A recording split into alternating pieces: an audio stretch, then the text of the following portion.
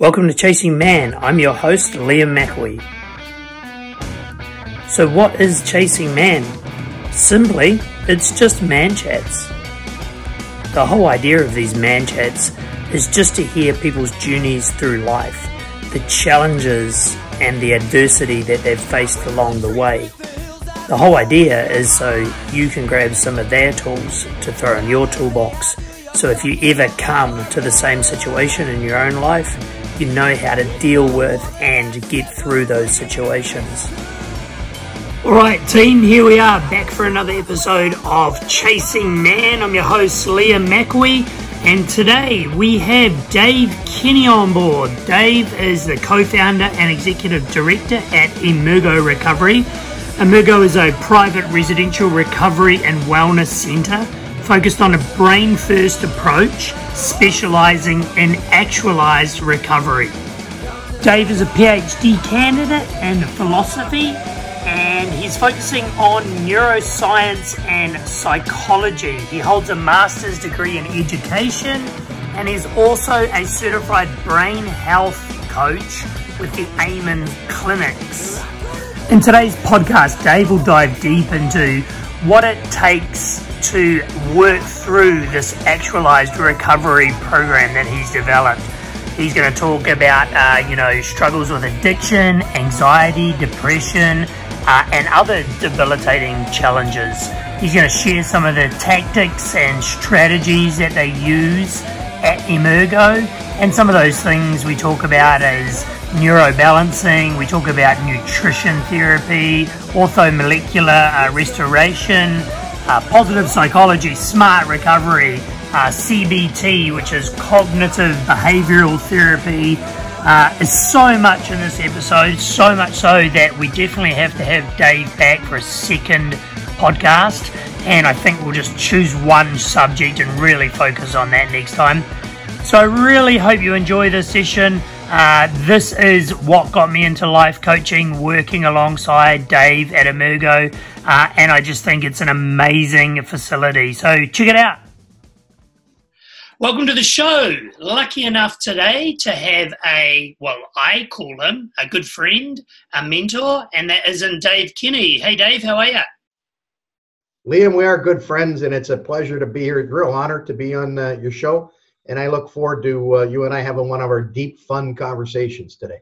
Here we go. So just to give you paint a picture for everybody, Dave is the co-founder and executive director at Emergo Recovery. Dave has over 30 years of experience in human development and co-created Actualized Recovery, which we're going to talk a little bit about today. It's an I'm going to edit that part out. An integrative brain-first approach to lasting recovery and well-being. Dave is a PhD candidate at Canterbury University studying psychology and neuroscience, and he also has a health and wellness podcast called Emergo Recovery. So Dave, how is the COVID life treating you?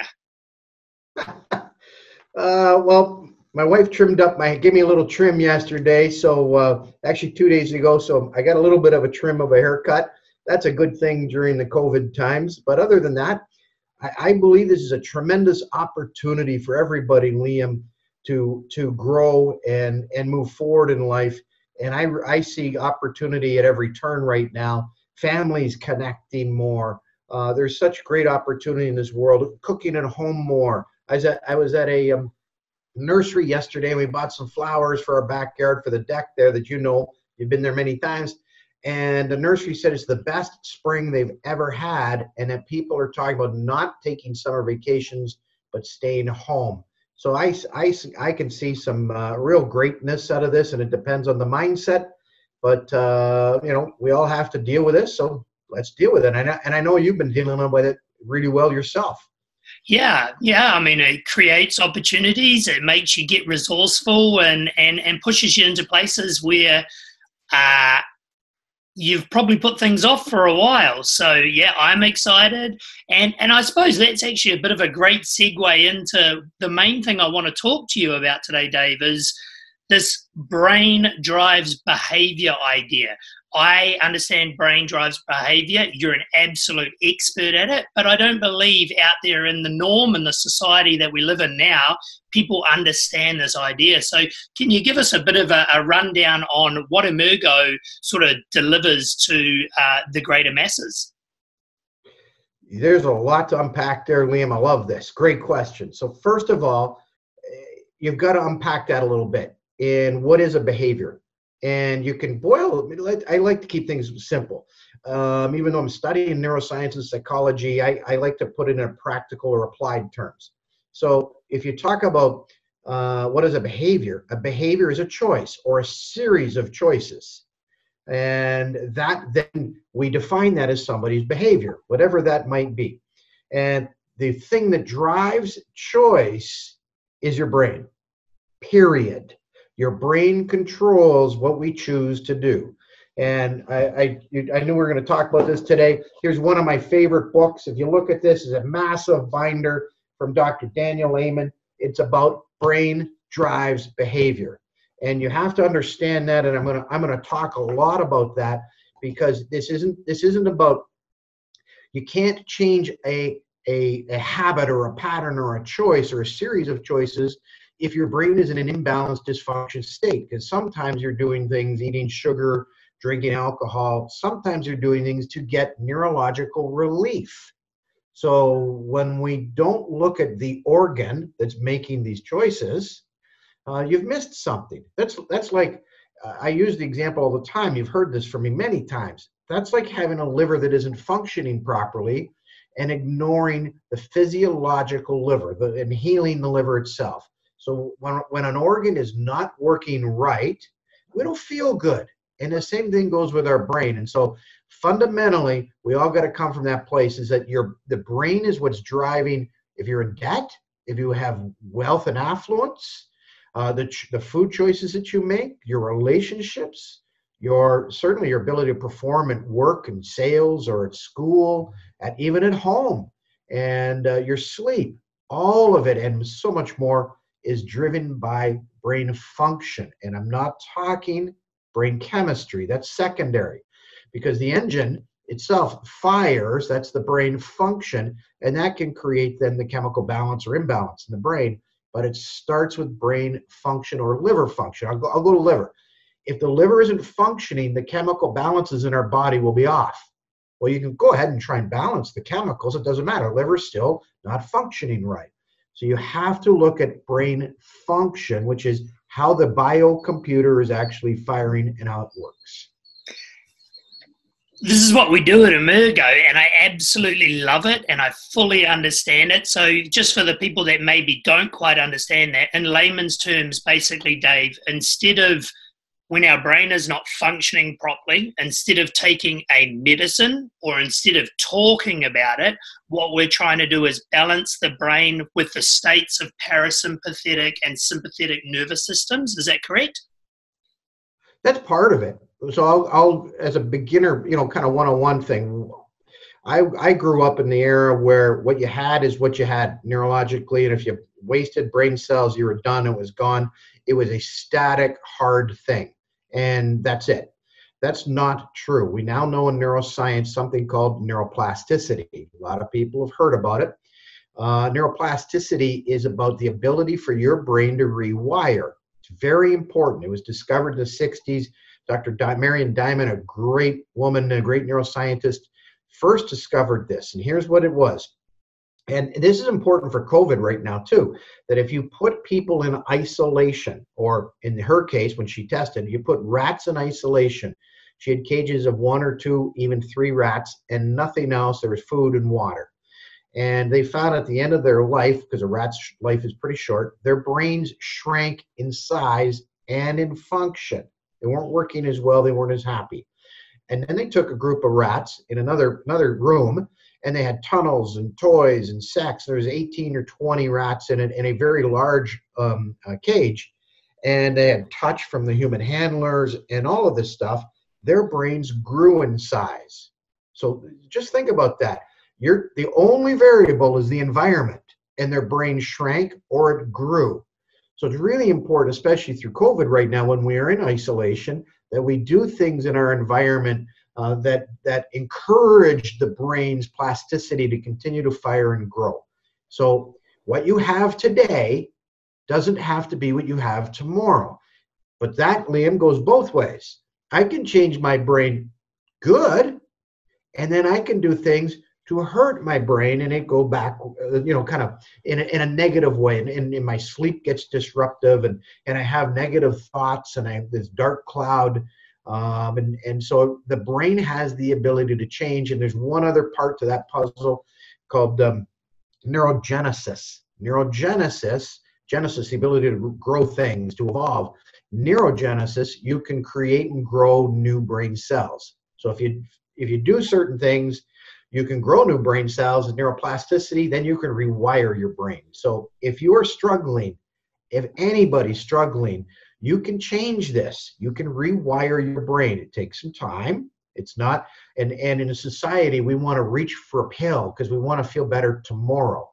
And you can feel better pretty quickly, but this is an inside-out lasting approach.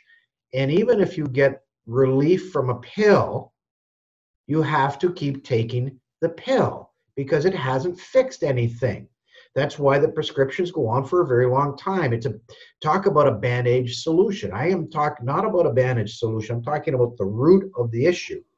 And when you live in this world of neuroplasticity and neurogenesis and understand, and we'll get into this, there's some practical things we can all do at home, in our office, in our life, and that creates a positive brain function.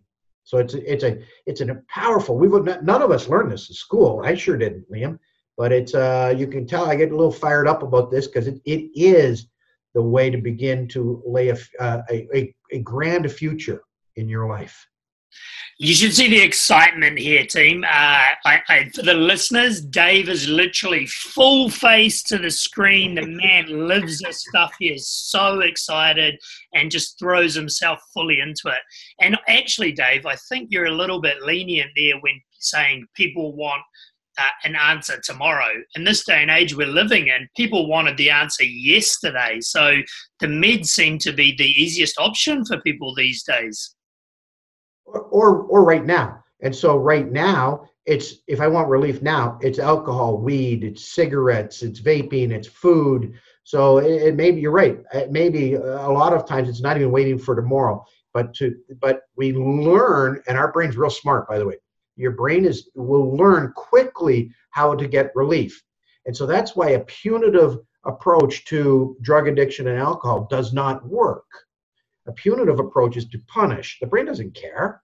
The brain wants relief. And so despite an argument at home, the brain tomorrow, and no matter how many times they say, I'm never going to drink again, I'm never going to do this again, I'm never going to argue with you, I won't do these things again, and it happens again, that's a sign that your brain is in an imbalanced state and it's looking for relief. So, Liam, this all started, I want to even get bigger than this. My dad was an educator, a passionate guy, and I didn't understand how he influenced my life until, more recently in my life. But it's about people. I don't know of a 4-year-old or a 6-year-old anywhere in the world who wakes up and says, I can't wait to be a loser. I can't wait to fail. I can't wait to go to school and fail my math. I can't wait to get fired from work. I don't believe in that. I believe in goodness in everybody.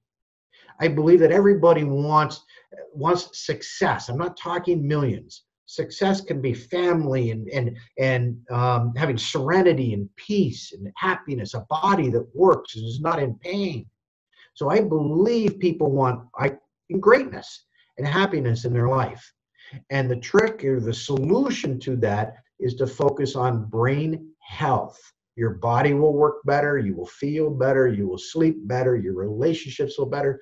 Go down the list when you begin to understand the power of your brain and the ability to change that.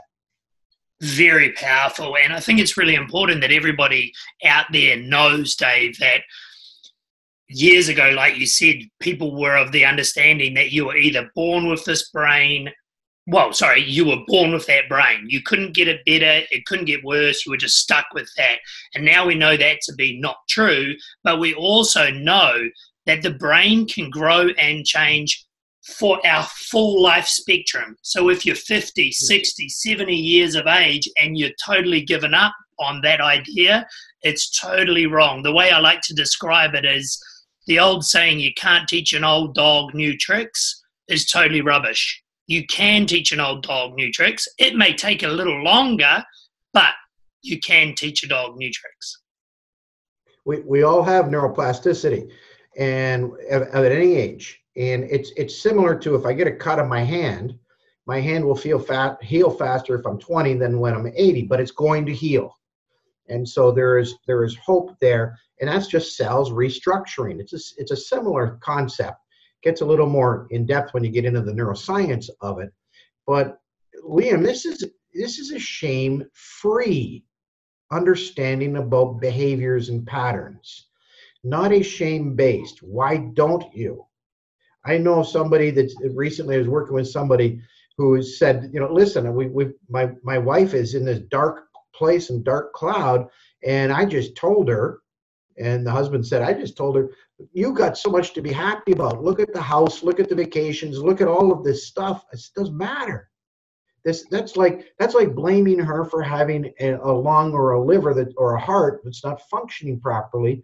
And if her heart wasn't functioning properly, would you have more compassion? He goes, yes. So let's approach this in the same way. And so whether that's drinking, and I'm not a big proponent of AA. If AA helps people overcome addictions and things like that, great. And I mean that. I believe that the AA is behind the times when we look at neuroscience and what's been driving it. It's the brain that's been driving it. And AA has got a real kind of a shame-based approach. You can't use your name. It's anonymous. The first thing I have to say is I'm an alcoholic and I'm powerless over fill in the blank. Well, I don't believe we're powerless. We have choice. So the question is, why do I make negative choices? And when you begin to understand that that's the brain seeking relief from being in a dysfunctioned place, which we can get into a little bit more, then you begin to say, wait a minute, this person's not to be blamed. They have an organ that's not working right. It's ill. And now we have to begin to help that person, or I have to help myself get relief from that. Yeah, and I've just realized that in the background there, we've actually got Actualized Recovery up on the wall, so I love it. So let's talk about the 5 main different components to actually having this brain-based behavior.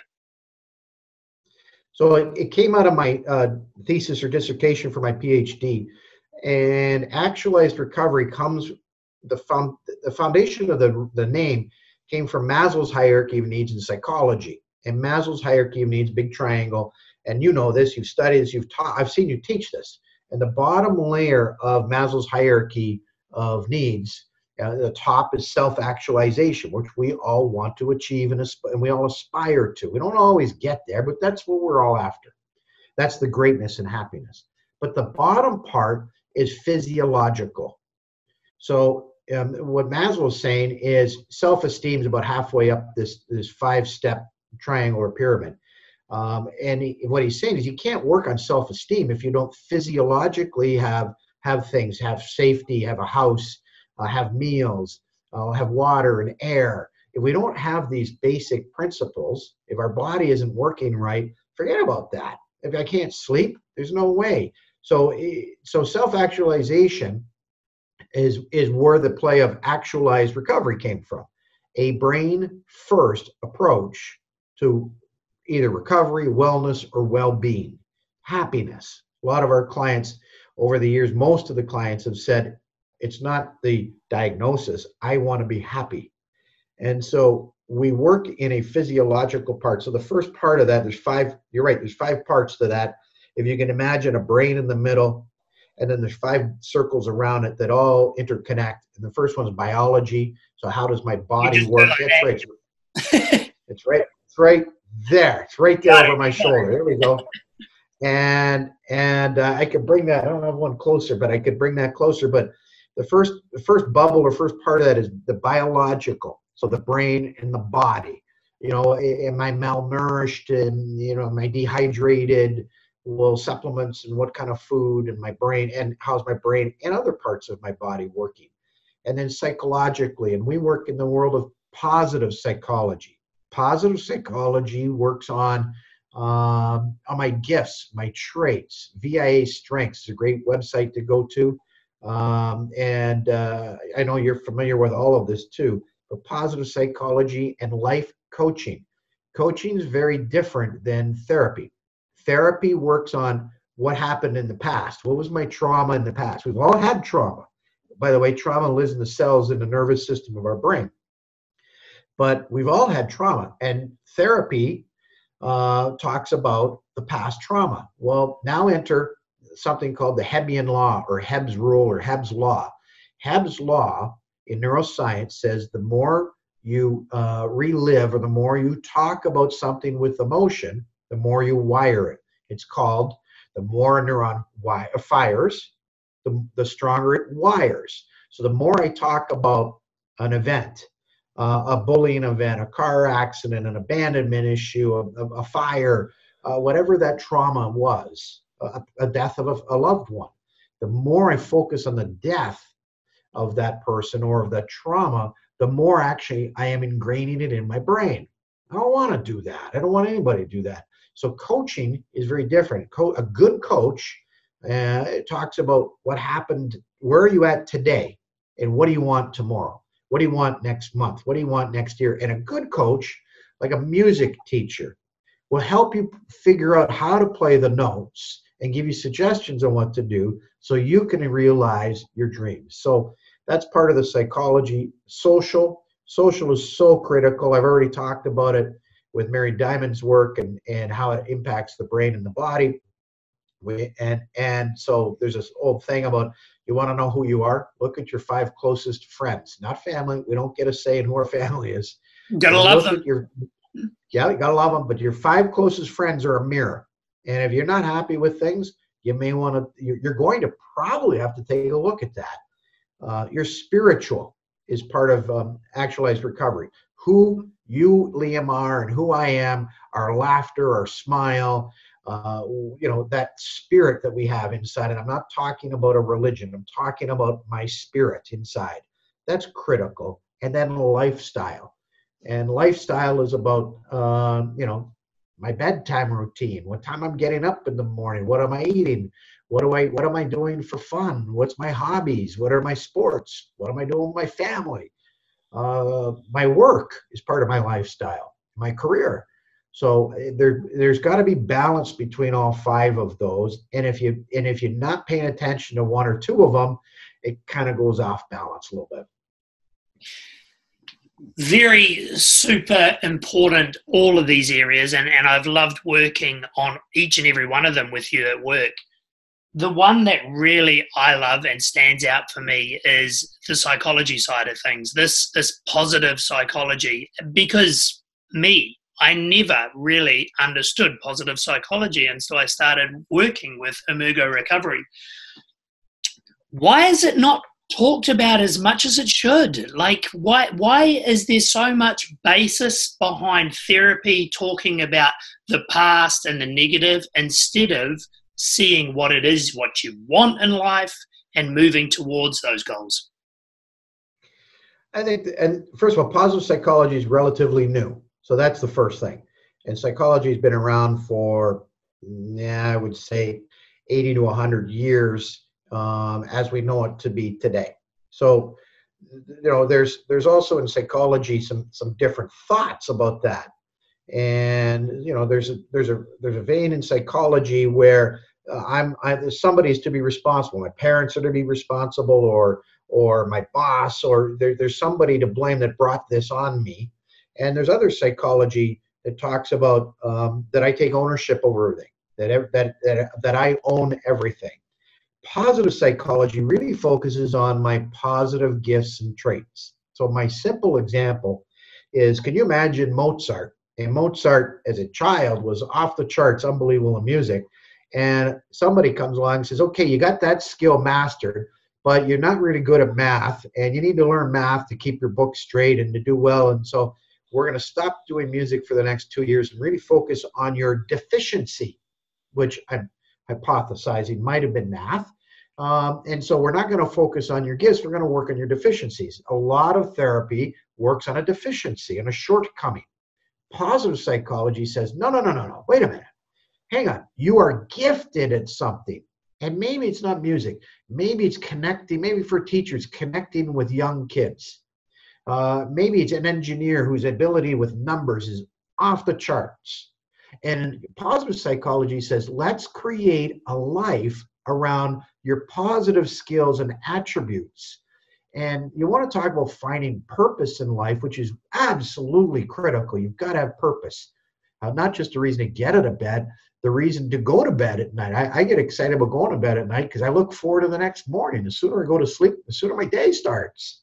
So really purpose comes from this place of understanding what your true gifts are and creating a life around that versus always focusing on one's deficiencies. I'm trying to link everything back to your example of AA as well, because I really enjoyed that example.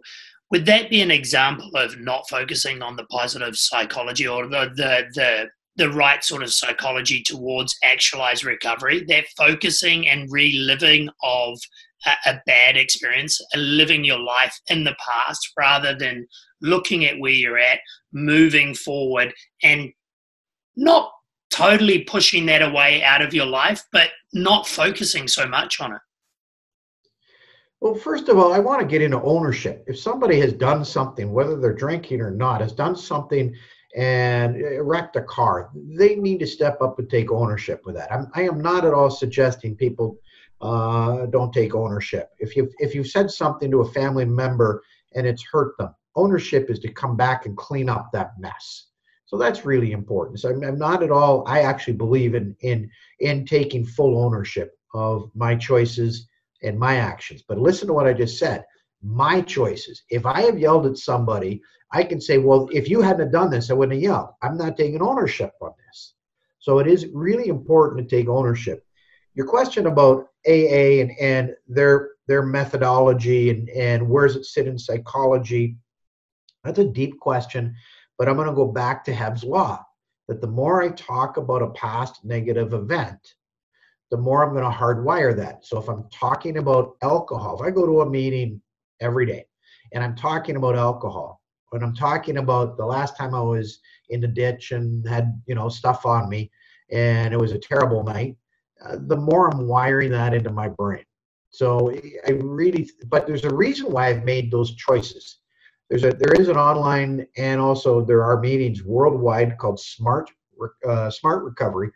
And I think it's smartrecovery.org is the main site of the US. And there's online meetings. Smart Recovery approaches this with a cognitive behavioral therapy approach, CBT, which begins to understand and unveil why I've made negative self-choices. It doesn't shame me. It's just saying, okay, you did, and you want to make other choices. Well, before we do that, we got to understand why we made the negative ones so that I can understand how to make good positive choices moving forward. So I have found Smart Recovery to be more cutting edge and more understanding about the things like cognitive behavioral therapy, CBT, brings values into play, and it really focuses more on what I want tomorrow, not what happened last week. And when we begin to focus on what we want, we can attract that. We can create that. The law of attraction begins to come into play. I know with work that if we have the five prime areas of actualized recovery fairly balanced, then we move forward to make better decisions. If we are not functioning on a proper balanced brain, and we already live in a place with the brain where negative thoughts actually own a majority of our thoughts anyway, am I under the right understanding that if that brain is not correctly balanced, then those negative thoughts are actually going to be more favorable? Sure. And our memory, I've just learned this actually, is that our memory is designed to predict the future. I want you to think about that for a minute, is that memories that we have are less about, oh, great, isn't that a wonderful thing that happened? Or, my God, isn't it a bad thing? That the real reason why, think about evolutionary. The reason why we created such a great memory in humans is a survival thing, because my memory helps me predict the future. So if if I've continued to fail in school, I'm probably not going to work on my homework because I'm going to fail tomorrow anyways. But if I ate a bad berry, and I remember I ate a berry and it made me sick, or my friend died from it, I'm not going to eat that berry. So memory is a powerful tool in predicting the future. And when I start to believe that about who I am as a person, it can be a really tough place to be. So we do talk about ants, and Dr. Amen teaches this, and I've learned that from the Amen clinics, and ants are automatic negative thoughts. So we all have roughly 70 to 80,000 random thoughts a day. Good luck. People who meditate and say, I can't stop my brain from thinking, that's like trying to say you can't stop your heart from beating. You're going to have thoughts, whether you're meditating or not. Your heart is going to continue to beat. Don't judge the thought. And I mean this, an automatic thought is an automatic thought. It doesn't necessarily mean it's true. So what do you do with an ant, an automatic negative thought? First thing you do is you got to question it. And you ask yourself, is that true? I'm a loser. Nobody loves me. I'm never going to have any friends. I'm never going to get another date. Is that true? Well, wait a minute. I had some dates before. I've had friends before. I did have this time where I did really well at work. Okay, so that right now you've just defeated it. It's not a true thought. So now you crush it. You step on this ant. You crush this ant and say, no, that's not true. I'm not a loser. No, I will have some dates. And then immediately, here's the trick, because most people teach this, but they miss this key part. Here's the key part of it. Immediately follow up with gratitude. You have to follow it up with gratitude. So now you are controlling your thought. That's why. So you're versus allowing another automatic negative thought to come back into that void that you've just created, because your brain's going to think about something. So you have the choice now to let it randomly pick something, or you have the ability to change the functionality of that by using gratitude. And when you get into gratitude, what are you grateful for and why? Why is the anchor? I'm grateful for my dogs. I get the two golden retrievers right here at my feet. I'm grateful for my dogs because they always make me smile. That's rooting the gratitude, and most people don't do that. They just say things that you're grateful for. And gratitude is a powerful step in helping your brain leave this negative valence and create more positivity in your life. So an ant, question it, crush it, gratitude, and anchor the gratitude with why. 4 steps, and it's an amazing little trick you can do. And we've also, you know this, we've teach this at night. People having a hard time sleeping, do the gratitude alphabet. Go through the alphabet, A, B, C, D. So you and I will do this right now. We've done it before. I'm grateful for apples because they're sweet and delicious. What are you grateful for? I am grateful for boats because they give me the opportunity to sail across the water. I'm grateful for C. Hang on. I'm grateful for Charlie, a friend of mine, great friend. So I want you to notice, hang on one second. I want you to notice I had a hard time. I was processing some things. So as I'm processing, I am still in a state of gratitude. You don't have to bang these out. So a lot of times people judge, I can't think of anything. I can't do this. No, stay with it. Because as you're staying with it, you are thinking of various things in your life that apply that you're grateful for. It's a beautiful thing. I might just add in a 4th step to that, Dave, the importance of practicing and practicing and practicing, because we've talked about the rewiring, the neuro pathways. Once you do it, is not enough. You've got to continue with constant action, constant repetition to grow that pathway, grow it stronger. That's Hebb's law. That's the more a neuron fires, the stronger it wires. So whatever that is, and that includes AM routine, PM routine. Liam, a lot of people struggle with sleep. And most people don't understand we need 7 or 8 hours of sleep. Your brain needs it. We all have heard of the lymph system in our body. The lymph system cleans everything in our body but one place, the brain. The lymph system does not clean the brain, but it cleanses everything else. It's a filter for the body. But in neuroscience, we've discovered about 5 years ago something called the glymphatic system, or the glymph system. And the glymph system, it works similarly, but it's like a power washer, and it works at night when we're asleep or at a stage of rest. And the glymph system is like a power washer, and it rinses out old proteins and toxins out of our brain, and it helps cleanse our brain. So, and I'll give you a great example. If you have 3 or 4 hours of sleep and you wake up and you're foggy and got brain fog, and if you have 7, 8 hours of sleep and you have a great restful sleep and you're sharp, your glymph system has been hard at work. And so it's really important that people do create a lifestyle where sleep is absolutely critical to brain health. The brain loves oxygen, loves water, it loves proteins and good fats, and it loves sleep. So it needs 7 or 8 hours of sleep.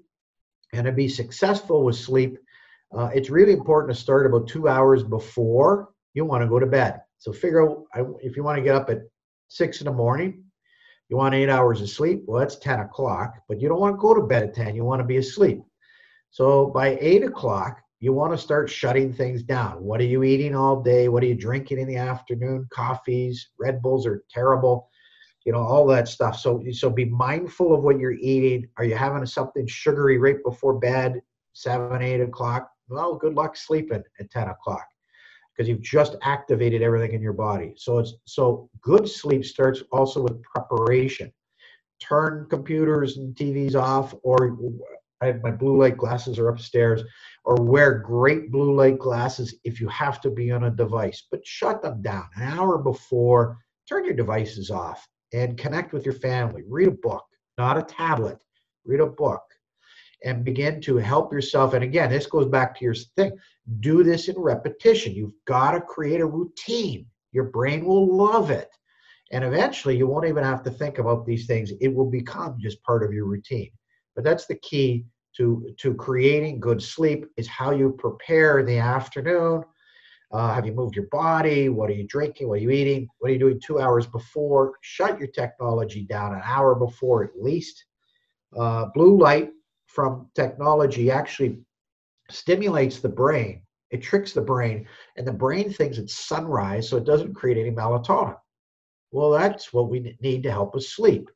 So you can use melatonin for a short period of time when you're traveling, 3 days, 5 days, but don't use melatonin long term, because then the brain doesn't create its own melatonin.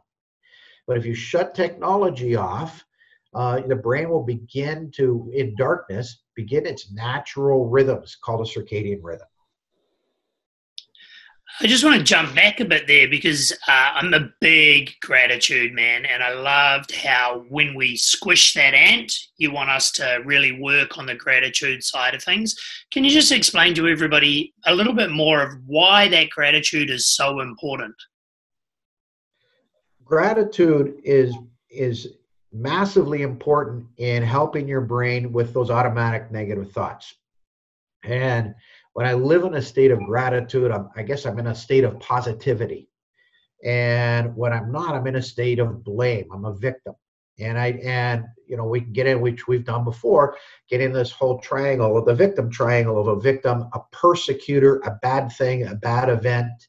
And then there's always a rescuer. Sometimes the rescuer is online gaming or online sex, or it can be a family member rescuing me, a spouse or a parent. And when I step into gratitude, I step into being a creator in my life. And that's a real powerful place to be. to be in a state to be a creator. So, recently we had a fire here, a terrible fire, and we've lost a lot of things. And it was that night when we looked at each other and actually said, I don't know why, but there's greatness here, and I look forward to seeing why this happened. There's opportunity here. It was a terrible event. We lost, and I was sad for a while. It was a stressful, very stressful period for a couple of days, but changing my mindset and stepping into what am I grateful for? All of us are safe. The dogs are with us. All of the things that were important are with us. Everything else will take care of itself. And when you step into that state of gratitude, even a traumatic event becomes a different event. So we get to choose how we respond to the world. Shit is going to happen. It is. Sometimes life is tough. So it's not, this head in the clouds and fairy tale thing that everything's going to be roses. No. But I get to choose how I respond to an event. And I choose to stay in this place of gratitude and thanks. And I look for that even in times when times are tough. There's a reason why things are happening. Every time in my life, I look back, I can see greatness out of the traumas that I have had to go through. So it's not that we're not going to struggle. What do you do with that, and how do you manage that? And gratitude is one of the greatest tools to help you have a great. So we've just started this new thing. Wake up in the morning, first thing in my head, and I say it out loud, usually before my feet hit the ground. Today is a great day. And it makes me smile. Today is, not today's going to be, not maybe, it is a great day. So it's a statement of positivity, a statement of gratitude, and it begins before I've moved. It changes my entire rhythms and my biochemistry in my body with a statement like that. What a way to wake up, right? Instead of like the norm, like society does, and they pick up their phone and automatically fall into that reactive state, you have decided just to wake up and start the day on your terms because you choose it. I love that idea. Love it. Well, the day's going to happen, my friend. The day is going to happen. And good, bad, indifferent, ups, downs are going to happen. But I get to choose how I react to that. So do you. And I know that you're a guy of positivity and gratitude. It oozes out of you. That's why I love hanging out with you. Thank you. But it's also something that you have created, you have developed over time. It's not something that we just wake up with as babies. There is an effort behind it, and then the more you do it, it becomes part of our behavior again, part of who we are. And I know that is part of you, and it's what attracts everybody to Liam, because when I say Liam's an awesome guy, it's all about positivity and gratitude, and that is one of the core tenets, I believe, that make you up. Well, and the thing that I love about it, which I learned really well at Emergo, is if you are living from that place of gratitude, you cannot have the other emotion working at exactly the same time. The brain does not work in those ways. Do you want to explain that a little more? Oh, I love this stuff. You kidding me? So you're talking about the nervous system and the brain again. You are, because the brain and the nervous system can only handle one thing at a time. And here's my example. Think of a time, anybody listening, think of a time that you were enraged, just furious. Is it possible to feel rage and being furious and happy at the same time? No. Is it possible to feel joy and happiness and also feel joy and happiness and be sad and depressed? No, it is not. The nervous system can handle one thing at a time. And so you get to choose. If you're in a depressed state, a sad state, I would ask you to take out a piece of paper and a pen and write down 5 things you're grateful for and why. And some people go, no, I don't want to. Well, when you hear that, you go, okay, wow, you still want to stay in that place. And you can explore that and unpack that a little bit as to why. But the people who do their best to step into gratitude of 5 things that they're grateful for, before they're done the 5th one, they've already changed how they feel. They've already begun to change that. So it's a really powerful thing. You cannot be in a state of gratitude and a state of depression. You can't be in a state of gratitude and anxious and anxiety. You can't be in a state of gratitude and angry or furious at the same time. It's impossible. So now you get a choice. When you find that you've gone there, which we all do. I'm not saying you can't go there, but if you want something different and you find you're anxious or you find you're ticked off, use your gratitude to come out of it. And try writing down 5 things. Because when you write it down, it actually ingrains in the brain deeper than just thinking it or saying it. I think what I'm going to have to do at the beginning of this podcast, in the introduction, I'm going to tell people to get pens and papers ready, because there's a lot of knowledge bombs being dropped here, Dave. It's absolutely fantastic. We started actually not planning on it, but we started from a place of gratitude. We've gone through, we've talked about gratitude. We've finished on gratitude. I was going to ask you to close it up with 5 main things, especially I think at this time with, I like the idea that you talked about, that deprived environment, the isolation environment that we're living at the moment. If you could give everybody 5 tips that are going to help with their balanced brain in a COVID world right now, 5 things that can help us to keep our shit together, Dave. How do we keep our shit together? All right, 5 take-home things. I got my water bottle here. I see you've been drinking out of your water bottle. The brain loves water. Please get it. The brain is actually a very malleable mass. It's not hard. It's like it is the consistency of tofu, and the brain and the body needs water. So please drink lots of water throughout the course of the day. I aim for 3 of these. I got 24 ounces here. What's that? 700 mils. It looks like you do too. I aim for 3 of these a day. Trained by the best. For the listeners, I'm holding up my water bottle. Got it. Number 2. Right. So number 2. Number 2 is your sleep. You've got to have great sleep. So think back earlier in this podcast about how you're preparing for sleep and what you're doing with that. And think about resetting your circadian rhythm, which you can do over time. Number 3, the brain loves oxygen, and so movement. We haven't even had a time to get into movement and exercise, but exercise and movement is really, really important. And even if depends on your ability. So even if walking around the block is where you're at, and you want to take a pet with you or family member or by yourself, do that. Movement and breathing and oxygen and breath work are amazing for the brain, and the brain loves that. And I would say it's actually better to do it multiple times in the course of a day. When I'm coaching executives and entrepreneurs and business people, I talk about using meetings while you're walking and get people moving. If you're in an office tower in Canada in winter, use the stairs a couple times throughout the day. Don't go for a coffee. Instead of the coffee pot, go for an oxygen break and move your body, and that will wake you up. You'll be more alert. You'll be more sharp. You'll be able to function better.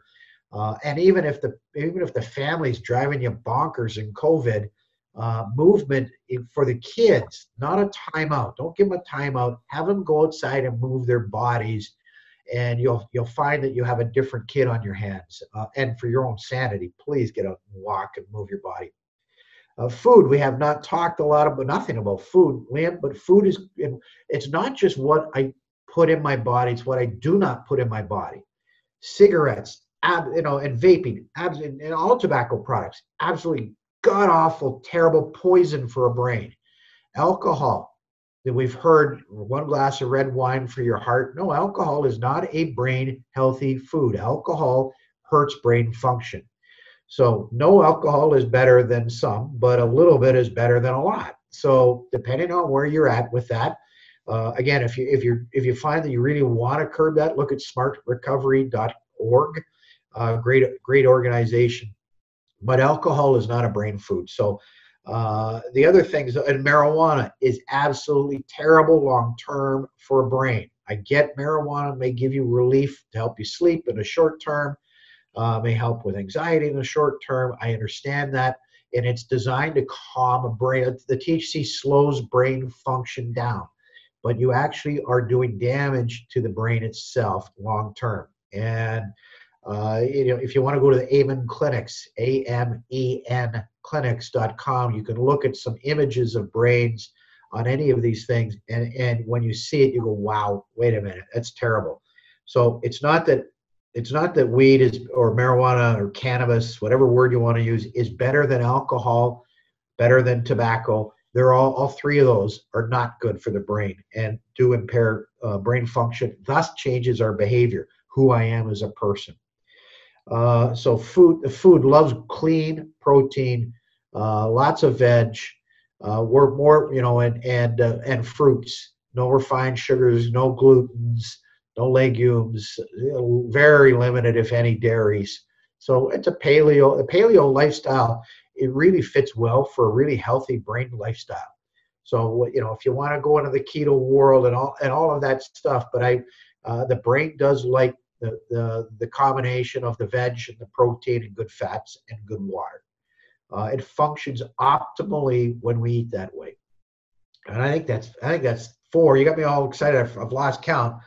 It is 4, but I think there's about 20 in there. Well, no, hang on, because I want water. What do we say? We said water. We said sleep. We got food, exercise, and movement. So those are the 4 big ones right there. And then the last one would be socially. Who are you connecting with? And that's really important. We've got to have a social connection. Isolation is not good. Thank goodness for Zoom and the world, and I mean that. It's helped us stay more connected.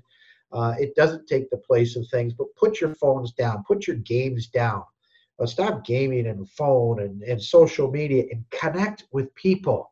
And find like-minded people. If you're into CrossFit. If you're into music, go to a music place. If you're into dance, go to a dance place. If you're into knitting, find a place where there's knitting and book clubs. Connect with people with a like mind, and that's really important to our health, our wellness, and our happiness. Super podcast. I share the same passion as you when it comes to this subject, and I'm already thinking, oh my gosh, we're going to have to do this again really, really, really quickly to keep this momentum up. 1 half-hour session is definitely not enough to talk about 30 years of experience. So, Dave, I really appreciate all your time today. If people want to reach out to you, where's the best places to reach out? I guess you can look at our website, emergorecovery.com. You can find me on LinkedIn. Emergo, by the way, is EMERGO. It's a Latin word. It means to rise up or rise above. You can find me on LinkedIn. It's real easy. Just Dave Kenney, Kenney. Put in Emergo. There I am. Boom. That's pretty easy too. My email is dave@emergorecovery.com. And the podcast? There's Emergo Radio. I forgot about that. We've got a podcast called Emergo Radio. It's on it's on Stitcher. It's on Apple. Unfortunately, Stitcher and those guys haven't offered me $100 million like Joe Rogan. But maybe one day you and me, Liam, will be up there with that, okay? We'll get there, mate. We'll do it together. Hey, that'd be awesome. I hope you enjoy the rest of your day, and I can't wait for episode 2 with you, mate. I'm in, Liam. I love chatting with you, connecting with you, and what you bring to this world is an absolute gift, and I want to put wind in your sails. Keep going, baby. Keep going. Thanks, dude. There's not a problem. No one's going to stop me.